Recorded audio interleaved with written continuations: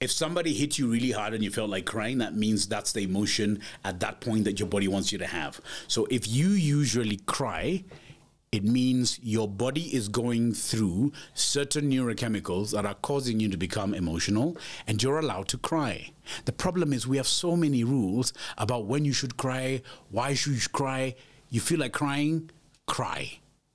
It's like, for example, when men call me up and say, I met this woman, and when I'm inside her, she really screams. I'm like, dude, that should not be a complaint.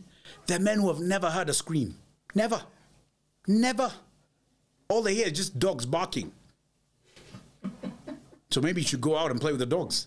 So if you can cause a woman to scream, and it's not a fake scream, you should be very proud of yourself. She's feeling your girth while others can't feel nothing.